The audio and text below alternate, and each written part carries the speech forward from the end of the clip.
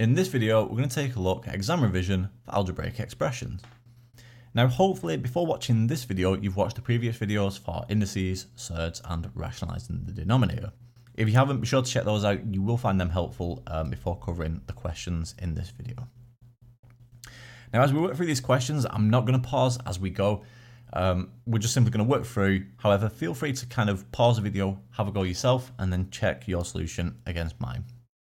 So other than that, let's jump straight into these questions. So the first one here says factorise completely x cubed minus 49x. So the first thing I notice here is we can pull an x out as a factor. So I get x times, so we need x cubed, so that must simply be x squared. And then we need minus 49x, so that must simply be minus 49.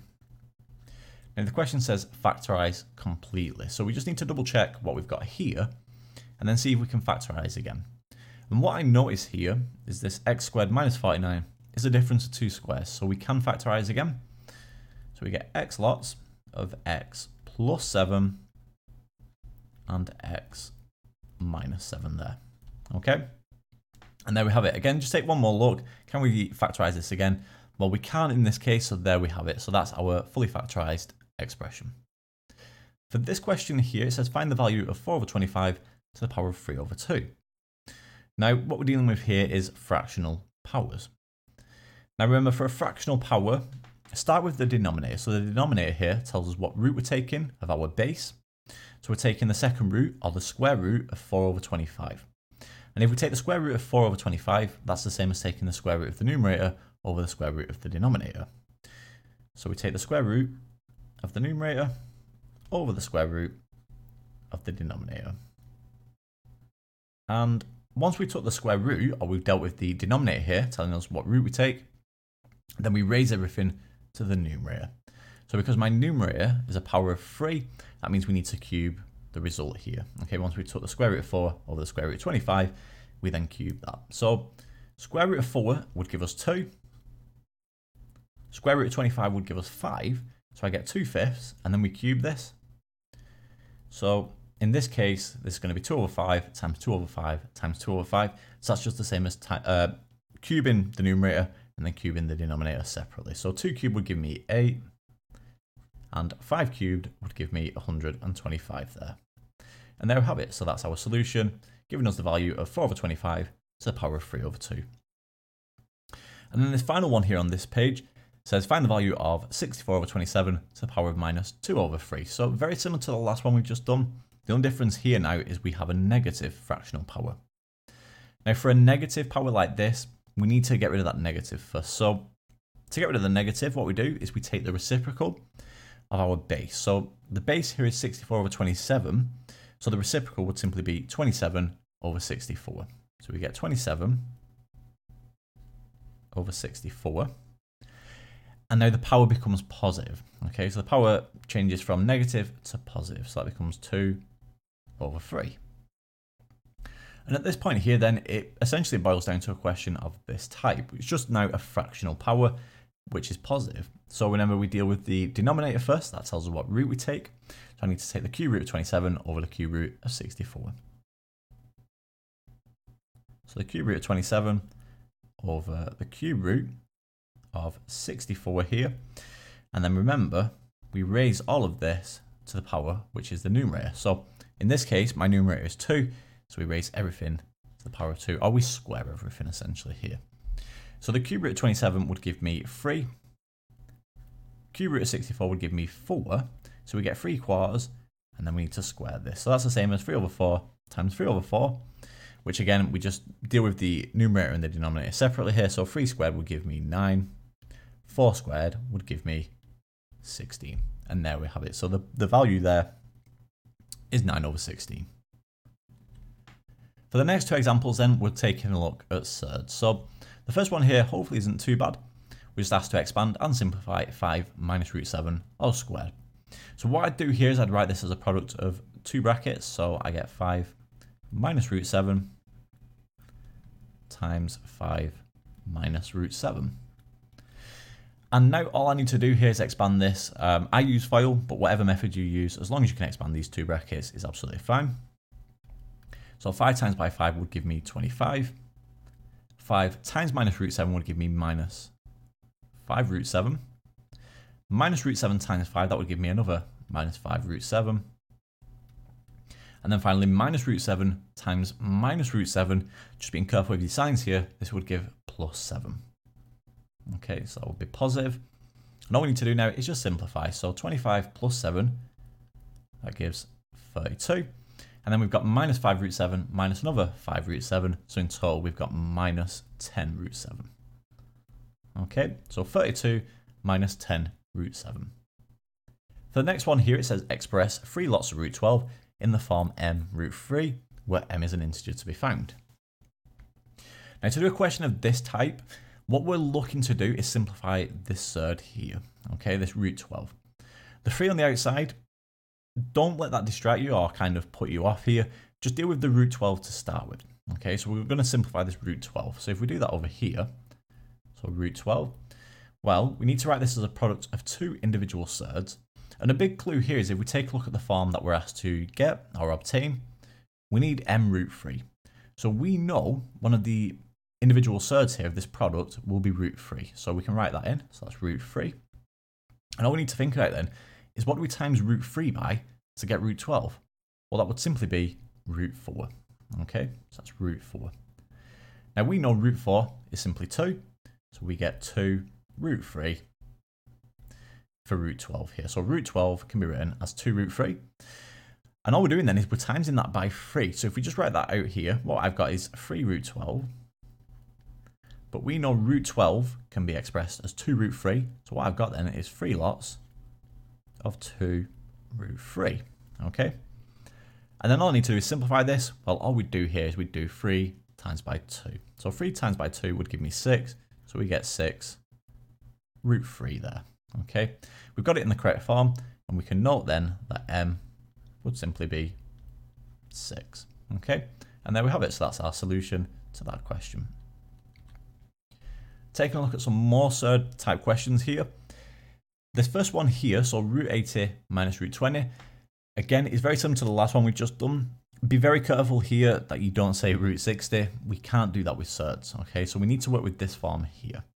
So what I'm going to do is I'm going to simplify root 80 first, then we'll simplify root 20, and then we can do the subtraction. So root 80, again, we need to write this as a product of 2 individual thirds. And again, we take a look at the form that we're asked for. So this is a root 5. Now notice this is root 5 here. So we know once we split this up as 2 thirds, one of those thirds must be root 5. So we're going to get root 5 here. And now we need the other third here. So what do I times root 5 by to get root 80? Well, that will simply be root 16. Okay. And root 16 simplifies. That would give us 4. So we get for root 80 that this is 4 root 5. Okay. So that's root 80. We now need root 20. So again, doing the same here for root 20. And again, we know one of those will be root 5. So that's root 5. So what do I times root 5 by to get root 20? Well, that will simply be root 4. And root 4 gives us 2, so we get 2 root 5 there. So we can now perform the subtraction here, just replacing root 80 with 4 root 5. So we get 4 root 5. And then root 20 with 2 root 5, so minus 2 root 5. Well, in this case then, the subtraction here, 4 root 5 minus 2 root 5 will give us 2 root 5 there. Okay. Now, it doesn't ask us to identify the value of a, but clearly a in this case will be 2. Okay, so there we have it. So that's our solution for that one. For this one here, it's a show that question. So it says show that 5 minus root 2 times 5 plus root 2 over root 23 simplifies to give root 23. Now here, for a show that question, sometimes it's not immediately clear what we need to do. So what I'd say here to start with is just simplify the numerator. So I'm going to simplify the numerator, and what I also notice here is we have a third in the denominator. Now remember, for thirds in the denominator, we don't like that. We want to try and rationalize. So let's just deal with the numerator first, and then we'll take a look at rationalizing. So expanding these double brackets here, I'm going to get 5 times by 5, which would give 25. I then got 5 times positive root 2, so I get 5 root 2. We've then got minus root 2 times 5, so that will give me minus 5 root 2. And then finally, we've got minus root 2 times positive root 2. So again, just be careful with your signs here. This will give minus 2. Now, you didn't need to expand all of the numerator quite like that. If you notice this is the difference of two squares, then you'll notice these cancel. Okay, so we simply could have done 5 times 5, 25, and then minus root 2 times positive root 2 to give us minus 2. Okay, so you didn't need to kind of show this fully, but I have done just for clarity. So the denominator won't change, that is just simply root 23. So if we simplify the numerator here, we get 23 over root 23. Now we need to show that this simplifies to root 23.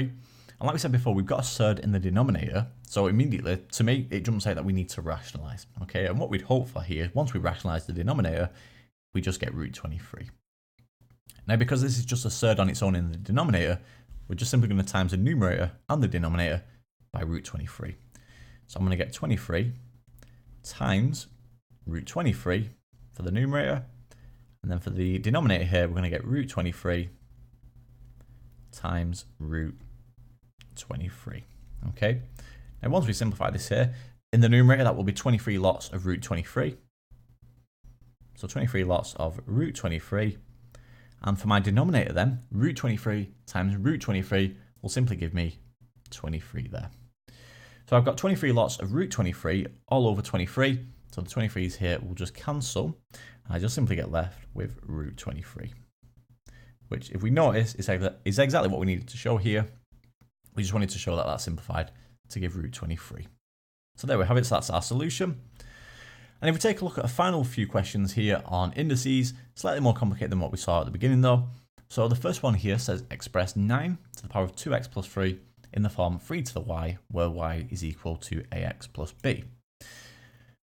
So to begin with here, what we need to do is make a connection between this base here of 3 and this base here of 9. So if we start with 3, we're just thinking about powers of 3 here. So 3 to the 1, that would simply give me 3. 3 to the power 2, or 3 squared, that would give me 9. And that's the other base that we're looking for. Okay, we need 9 here. So we know we can write this 9 as 3 squared. So we can write that as 3 squared. And the power here is 2x plus 3. So the power here of 2x plus 3. And what I want to do then is just simply use my rules of indices here. We have a power raised to another power, so we can just simplify by multiplying those two powers together.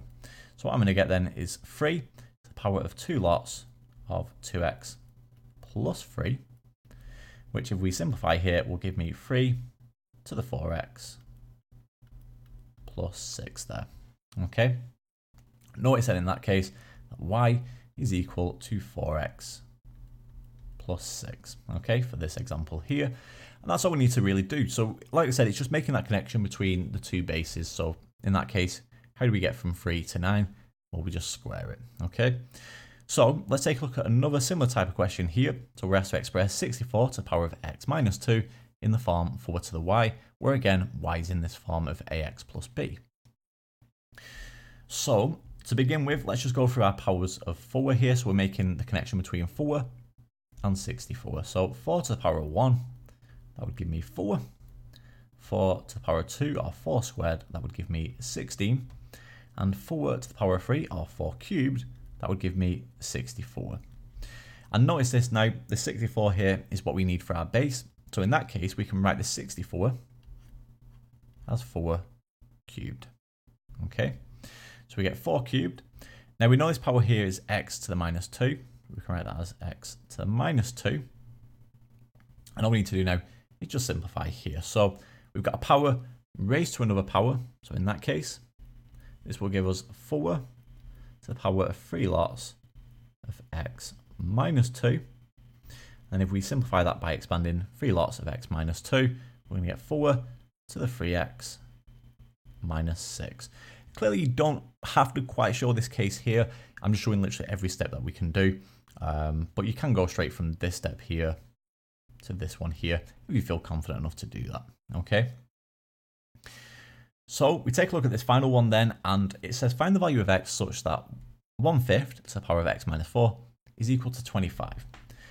So essentially we're putting together everything we've done for these two previous examples in a slightly more complicated manner now. Now, what I'm going to do here is make this connection between 1 over 5 and 25. So it looks a little bit more complicated here. Now, I noticed 1 over 5 straight away. Well, 1 over 5, we could write that as 5 to the minus 1. So 5 to the minus 1 is 1 over 5. Okay, just using our rules of indices and negative powers. And 25, what could we write that as? Well, that would be 5 squared. 5 squared is 25. So given that we can write 1 over 5 as 5 to the minus 1, then we can write this here as 5 to the minus 1, all to the power of x minus 4, so x minus 4, and then that's going to be equal to 5 squared. And the reason why we're putting this 25 as 5 squared is because in a moment we need to set the powers as being equal. Okay, so expanding this part here then, or multiplying across, because we've got a power raised to another power, we are running out of room slightly, so what I'm going to do is I'm just going to quickly clear this part here, and just a little bit above, just so we've got enough room just to finish this off. So let's finish this final question off here. So what we're going to do then is times x minus 4 by minus 1. So finish that off up here. I get 5 to the minus 1 of x minus 4. And that's going to be equal to 5 squared. So expanding this here, I'm going to get 5 to the 4 minus x. And that's going to be equal to 5 squared. And this is why I said now we've brought everything down to a base of 5, because it sounds silly, but clearly we've got this equal sign here. The left-hand side must be equal in value to the right-hand side. So in that case, as they've both got a base of 5, that must just simply mean the powers are equal. So what we're saying here then is 4 minus x is equal to 2. And all I need to do now is simply solve this linear equation for x. So therefore, what I'm going to get then is I'm going to take the x onto the other side, add x to both sides, and subtract this 2 off both sides. So therefore, what we get is x is equal to 2. So the value of x such that 1 over 5 to the x minus 4 is equal to 25 gives us x equals 2 there. And there we have it. So that brings us to the end of this video on exam revision for algebraic expressions. Hopefully you find this helpful. Thanks for watching.